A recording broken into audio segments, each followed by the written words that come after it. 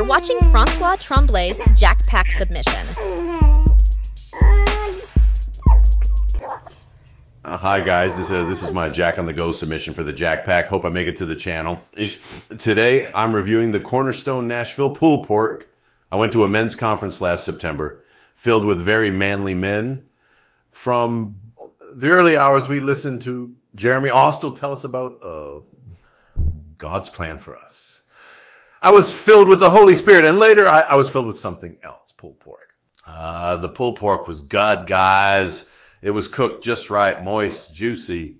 I loved it. But then I noticed some of the guys were going to the bathroom. I thought they were going to worship. So I went to check it out. That everyone was shitting their guts out. I'm not sure why. I never get any digestion problem. Guys, the flavor was clean. Everybody said it was so good that they had to stop eating or they would stuff themselves. I give it a plus.